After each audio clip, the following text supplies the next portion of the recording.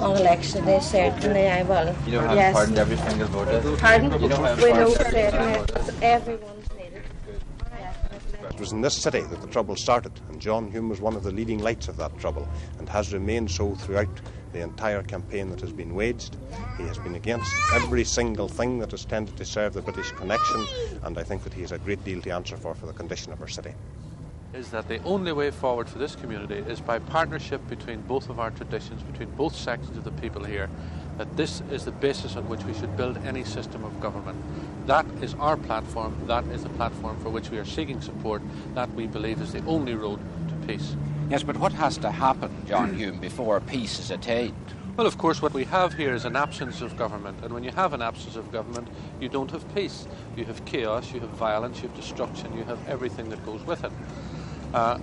For peace to be attained, one needs a system of government to which the community gives its consent, both sections of it. That system of government can only be one based on partnership.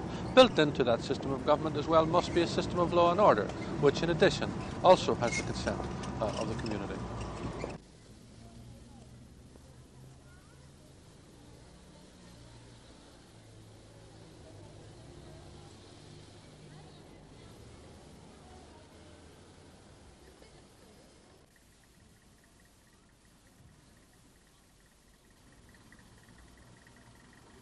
We're fighting this election, first of all, against British imperialism, to oppose British imperialism, oppose internment, and British harassment in general in the 6 counties.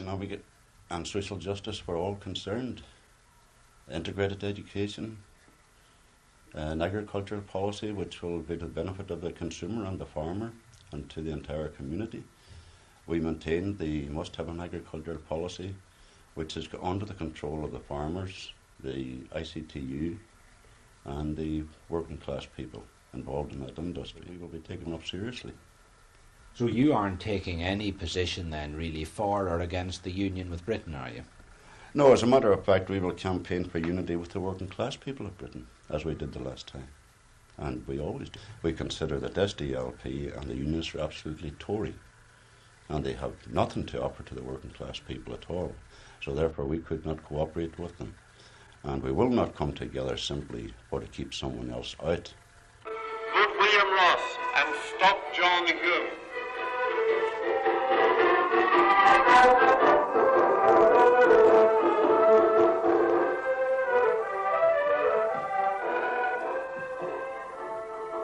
First essential is that violence be suppressed, that the IRA be utterly destroyed, and that the army be given a free hand to do it. Now, we do, of course, have a great many different opinions on how the army should go about it, but I believe that they're experts and they're doing their best within the limits laid down.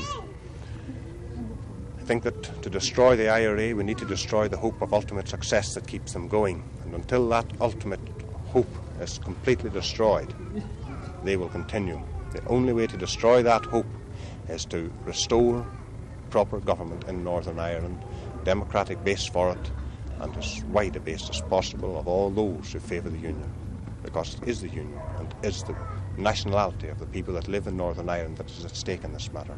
Nothing else matters. Hello, Miss King.